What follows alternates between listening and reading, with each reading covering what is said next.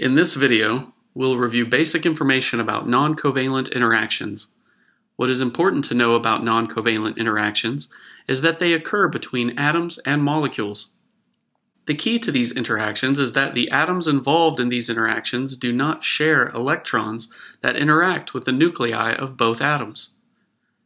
Non-covalent interactions are important in key processes of life, such as the folding of proteins, protein-protein interactions, DNA replication, and many more biochemical processes. In proteins, non-covalent interactions can be intramolecular or intermolecular forces. Intramolecular forces occur when the non-covalent interactions occur between atoms within amino acids of the same molecule or same protein. These are crucial for the folding of proteins. While intermolecular forces occur between atoms within amino acids of different proteins. This is important for many biological processes. In this video, we will review the basic characteristics of three very important forms of non-covalent interactions called ionic bonds, also known as salt bridges, hydrophobic interactions, and hydrogen bonding. Hydrophobic interactions are known to be the major driving force in protein folding, while hydrogen bonds and salt bridges are important in protein folding, function, stability, and flexibility of the protein.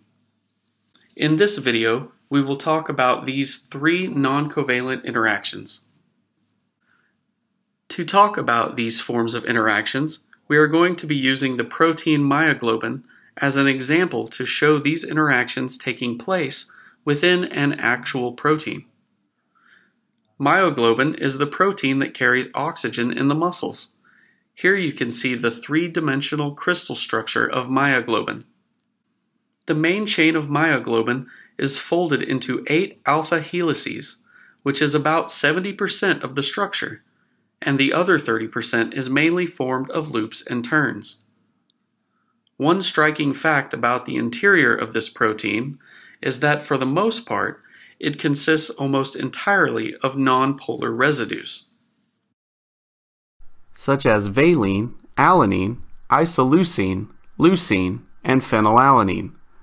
For the most part, charged residues, such as aspartate, glutamate, lysine, and arginine, are on the outside, mixed with some other polar amino acid residues. Histidine is a very important polar residue inside myoglobin, which together with heme allows the binding of oxygen and enabling delivery to the muscles. Throughout the video, we'll zoom in to different parts of this protein to see what type of intramolecular forces are contributing to the three-dimensional structure of this protein.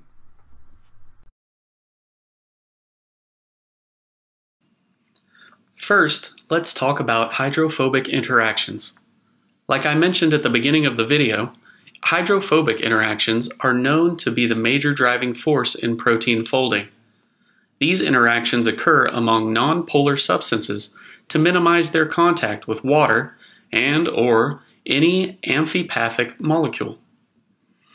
This image depicts how hydrophilic polar residues are on the surface of the protein, while the hydrophobic nonpolar residues are buried in the inside of the protein.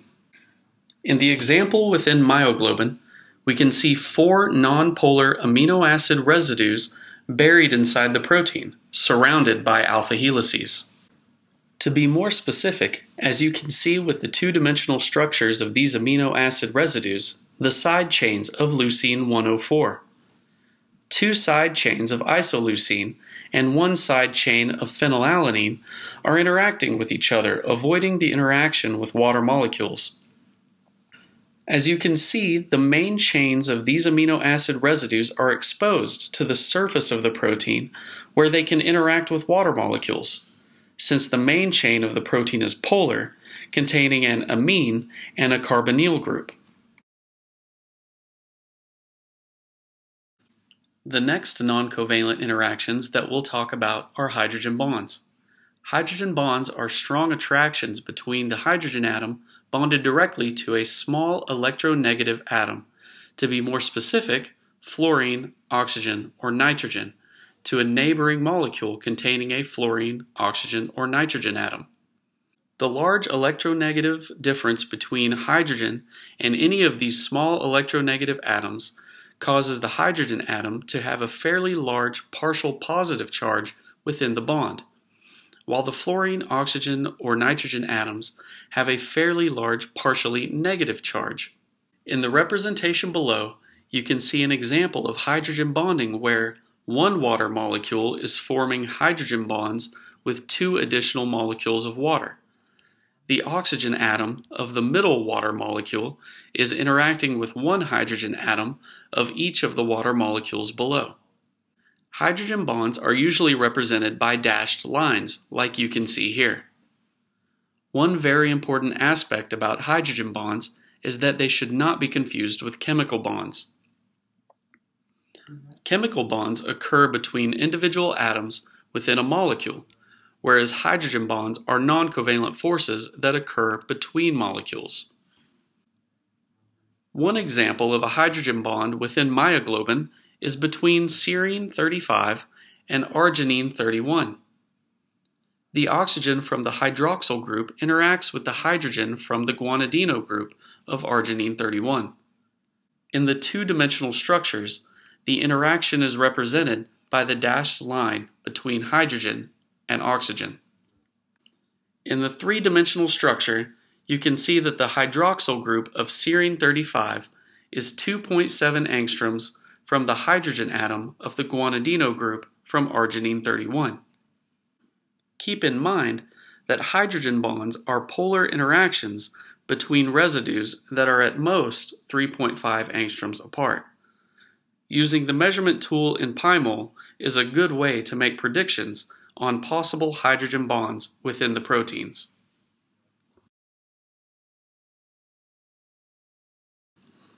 The association of two ionic charged protein groups of opposite charges is known as a salt bridge. For this interaction to take place, the side chain of the charged group atoms has to be at most 4.0 angstroms from each other, and at least one pair of aspartate or glutamate side chain of carbonyl oxygen and a side chain of a nitrogen atom from lysine, arginine, or histidine needs to be present. These amino acids are charged at pH 7, physiological conditions, due to their side chain pKa ranging from 3.90 to 4.10 for the negatively charged residues, and the positively charged residues pKa range from 6.0 to 12.5.